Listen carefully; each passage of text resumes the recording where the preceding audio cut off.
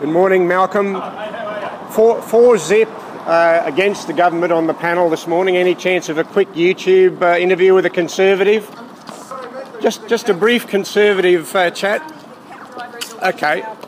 Laura, who do you think is a bigger incompetent nitwit or dunderhead, Bill Shorten or Tony Abbott? Depends on what your determination of dunderheads are. Well, it's your term, I gather. It was my term in terms of what the poll was showing voters thought about it. Well, apparently those words weren't in the poll. That's my understanding of it. What it said was that most voters thought that he wasn't competent and he wasn't trustworthy. So I was reflecting on what it said. Thank you for your time. Thank you for your time.